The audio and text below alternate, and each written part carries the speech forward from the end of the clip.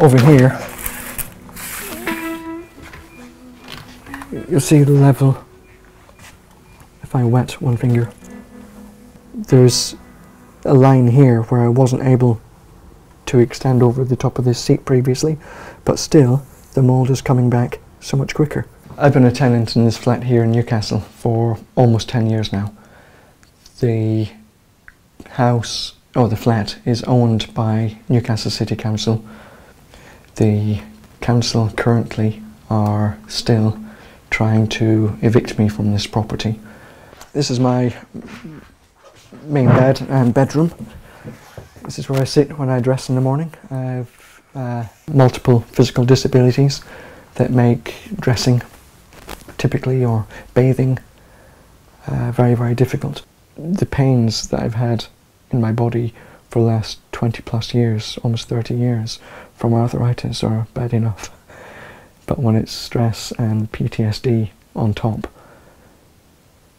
everything just spirals out of control completely. When a council landlord wants to evict somebody that they have a duty of care over because the person's disabled or infirmed after operations, they're a vulnerable individual. They have an enhanced duty of care over these folk more than they do over normal, well-bodied folk. And I'm thankful of that, because it's the only thing that stopped me being evicted when Newcastle City Council keep on insisting that this small room is a bedroom. There is no bed, primarily. There is no direct access to the outside for ventilation. You have to go across an unused room to then get to a second window. I don't believe that this room can be classified as a bedroom because of that. These flats are in a bad state. These are not healthy flats, and I don't feel comfortable or good being in this property. This is not home for me. Any resemblance of that was completely destroyed by Newcastle City Council.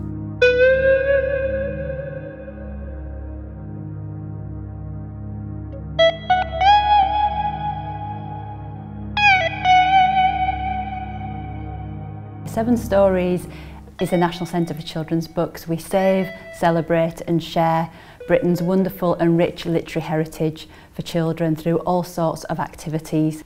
The City Council worked with us and was very transparent from quite an early stage that the budgetary cuts would affect its culture budgets. The crux was to what extent, and what we hoped was that things wouldn't be so severe that they would have to cut us by 100%. But what we learnt in 2012, as the programme of cuts was rolling forward, that indeed Newcastle probably would have to cut its culture budget by 100%. So we knew at that stage that that was likely to happen. That was confirmed in early 2012, I think.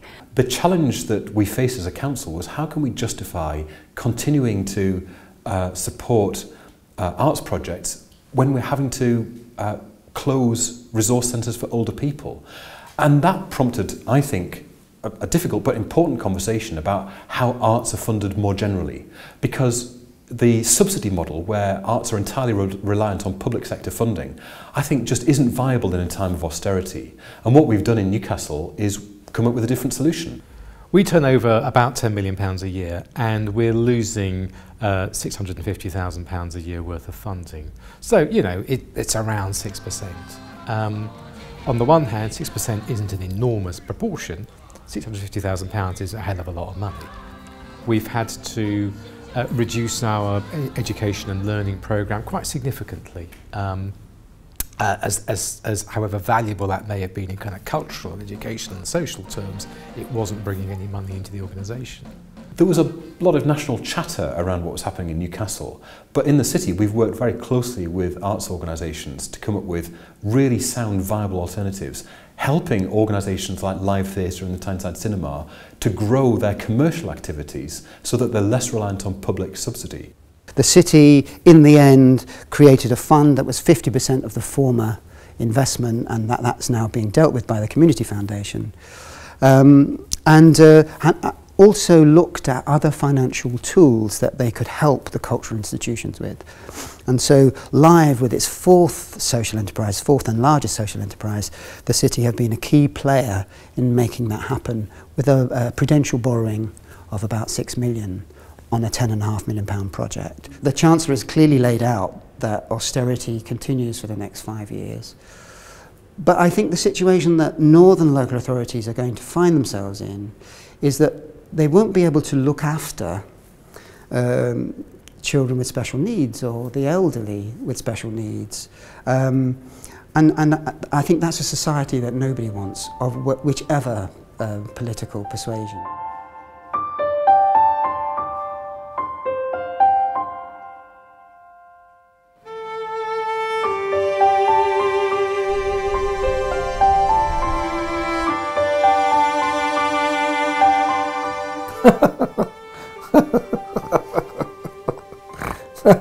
Morale. Well, I would say it was rock bottom, but I mean it's past rock bottom. There's no morale. We're all sick of our lives. Most of us are waiting to get up to 55 so we can leave, off we get paid off, we can access our pensions. It's not the job we joined. We can't deliver the service we want to deliver. We're getting criticised by the public because, you know, at the end of the day they pay their council tax and they're not getting anything for it, or not getting what they should get, in my view. We're doing our best, but our best isn't good enough under the servant. The cuts are too deep and too quick, and that goes right across the board.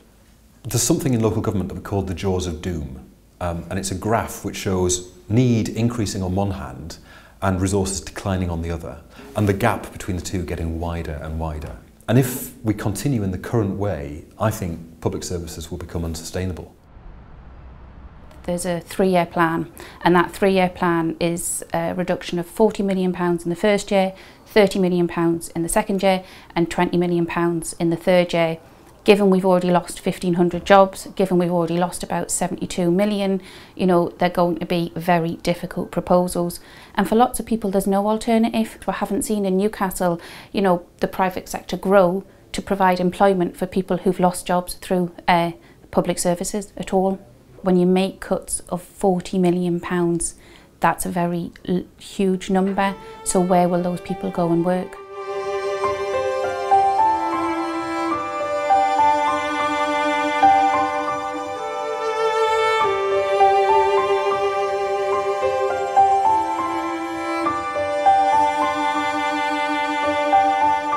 But what we have in here are things like tinned tomatoes, fruit, meat, fish, cereals, rice, pasta, tea, coffee, which is a basic selection of essentials that people can make meals from or add to whatever little bits they've got in the cupboard. And at the moment we're feeding 1,000 people a week. 500 of those are children under the age of 16. We are quite busy here because we're in an area of back-to-back terrace flats. It's the old accommodation left from when the heavy industry was along the river in the shipyards. Most of it is in the hands of private landlords. So it's now what's technically known as private rented accommodation, which is where people who have failed in social housing tend to finish up being rehoused. It's where asylum seekers are housed. It's where Eastern European migrants are housed. So if we're not careful, we finish up creating some sort of a ghetto in this area. And the reason this food bank is so busy is we're right in the middle of it. Almost half are coming as a result of problems with the benefit system. They've either been sanctioned or there are delays in changing from one benefit to another. And the average seems to be 4 to 6 weeks when people are actually without any money at all because of changes. As part of the benefit reforms, emergency hardship loans were devolved from Department of Work and Pensions to local government. The calculation that was used was that it was based on the demand in 2005 or 2006, so it was a long way behind. Newcastle City Council were given £150,000 less than they needed to cover crisis loans. So Newcastle City Council reclassified what a crisis was. So a crisis now officially is loss of home through fire or flood, others may apply.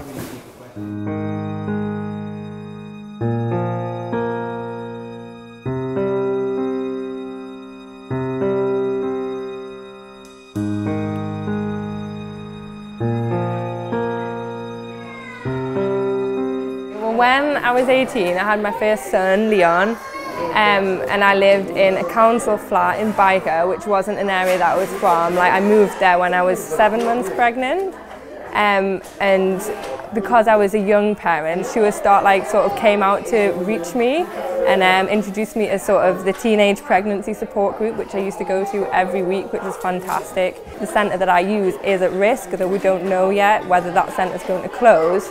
They're obviously doing it to save money, but I think in the long term, it's going to mean they spend more money because families aren't going to have those preventative services that stop them sort of falling into trouble in the future, especially people who don't have families, young parents who don't have a supportive family. They need these services. It's not an option to not have them. The budget that we used to have from central government was 18 million for Sure Start.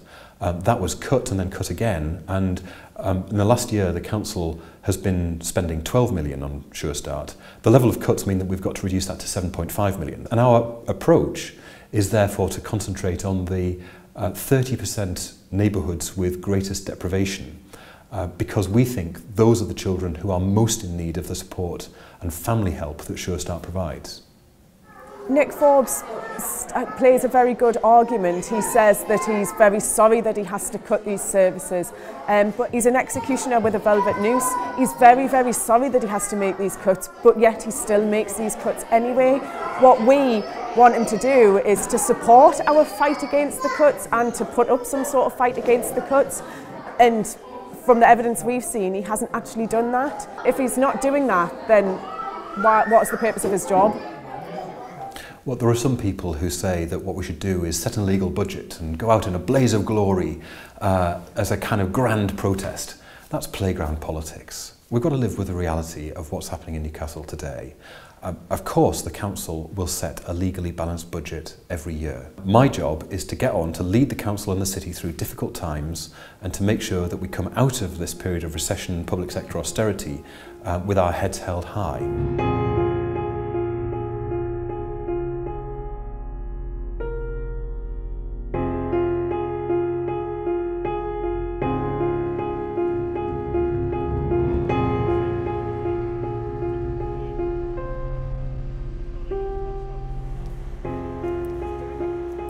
Oh, it's David. Okay, David. David, we're open now, you know, if you want to come up. Okay, we're open 6:30 for bacon sandwiches, stuff like that. Okay, we'll see you soon, my friend, okay? Take care. There's a route we normally do, but we get emails, texts for check various places because the number of rough sleepers is increasing, so the area is getting bigger that we need to check. But if we find anyone, first and foremost, we make sure they're okay. If they're okay, we'll tell them who we are, we'll introduce ourselves, then we'll tell them about the service we can offer, we can get them back to Roniga House, our day centre. Then basically we'll try and take accommodation from there. I've been on the streets for about 7-8 months now, and I just find it really hard. Just nowhere's helping us now, literally only place that is helping us is Roniga's. And literally, how many times have you found us on the streets now? Numerous times now, yeah, numerous. Hundreds. Exactly, same spot as well all the time. Yeah. Down under the Tyne Bridge. It's not nice, like. In the past year, half of my friends have killed themselves. Just because of the crap of what they've been getting on the streets. It's horrible, man. And when you say the crap they've been getting on the streets, what do you mean? Like, hassle, like people just being and then people not helping you and just being really, it just gets to you and you can't take any more and it's just end your life. This is Dean Street Arches. It used to be quite a popular spot, particularly in the summer, you know, because it's quite secluded, sheltered and that. What the guy that was sleeping here did, he had the boxes as like a coffin shape and he was inside with the sleeping bag, just for a little bit extra protection, because as you can see it's biting winds through here now, so but we've managed to get him accommodated. For the next 5 years we're going to see 60% reduction in funding, and actually our services are going to go up by about 60%, and we've got to balance this equilibrium somewhere along the line. The worry we've got in the future is that schemes such as this, and these across the country, will be hit hard because councils have no money to do it. But with the amount of cuts that Newcastle's got, it's very difficult for them to do anything. There's going to be no central part of the local authority left. And how old are you? 54. Well, the best looking kid in the tune. And just tell me again, how long have you been sleeping out? Since July the 18th, Friday's July the 18th. But we just sleep out all the time. But look, that's all we've got. Most people -4 have a feel of that. Yeah, there's not much to it. No, all matey, that's it over. Our approach is to make sure that nobody has a second night out, and that people who are sleeping rough only ever spend one night out in the city, and we make sure that we have hostel accommodation available for them to make sure that they are properly looked after. Now, that's going to be increasingly difficult to provide if the cuts continue at the rate that they are.